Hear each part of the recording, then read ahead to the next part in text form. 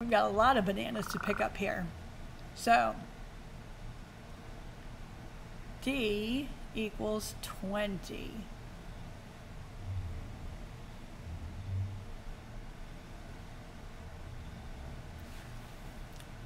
Let's see.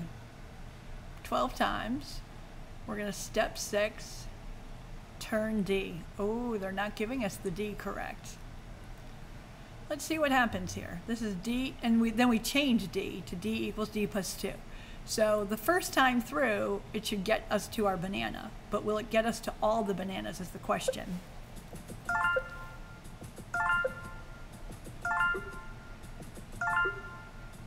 You can see we're starting to miss. So we need to turn a little more than 2, or we need to add a little more than 2. What if we try 4? This one we're just gonna have to do a little trial and error. But we're not guessing. We understand what we're trying to change. We're just trying to find the right number. Oh. Will we make it?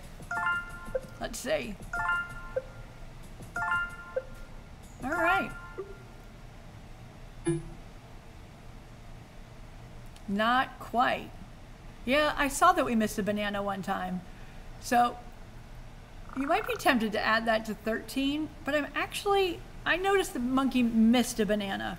So I'm actually going to try turning one time. So, in one turn the monkey missed, but we were able to pick it up the next time. He might not have seen that, but let's see if changing it to 5 fixes it. So in this case, we know exactly what we're trying to do.